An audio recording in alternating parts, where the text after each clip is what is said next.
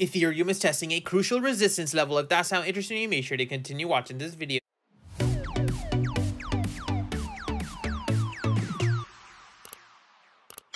We are nearing 900 Telegram members, and if you haven't joined yet and are interested in staying up with my charts as well as some trades, make sure to check out the link in the bio. We have been absolutely... Hey guys, Pingu Charts here. Welcome back to another Ethereum analysis video. As always, if you do enjoy my content, make sure to hit that like and subscribe button. If you guys are interested in $35,000 trading bonus, make sure to check out the link in the bio. Now, as you guys can see on Ethereum, we are testing a very key support level here at 1839. You can see that we did see a very nice bounce opportunity once again, retesting our exponential moving average here and rejecting off that zone. For those of you that are part of Telegram channel, you guys already knew the fact that we were looking for this retest, but I want to talk about a few things.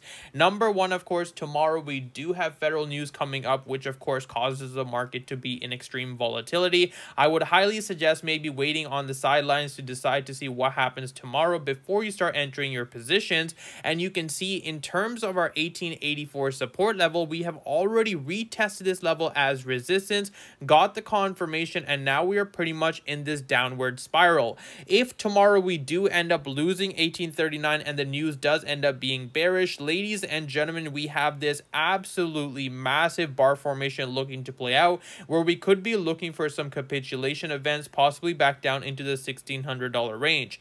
Zooming out completely though, you can see that we have seen the same sort of formation happen before, where we had a massive run up, bar formation completed, and then we had that continuation, and that's exactly what I'm probably expecting to happen here again before we see any sort of continuation towards the upside. Usually with bar formations, they are extremely quick and extremely powerful, so you have to be very careful. So I would highly suggest maybe laddering in some shorting limit orders around the 1839 to 1838 zone. If tomorrow you can catch that wick even down to 1787, that's going to present some very nice profitable trading opportunities. Now, looking at the daily time frame, we have a little bit of a different story here. You can see the fact that we have rejected off our exponential moving averages, and the fact that you can see that we have already hit the 1884 level. But with tomorrow's news, I wouldn't be surprised if we do see another quick liquidity grab into the EMA lines, grabbing that liquidity, and then the further continuation to the downside. You can see that we've had quite a few consecutive days of red before we are finally starting to see some sort of price action here at 1839.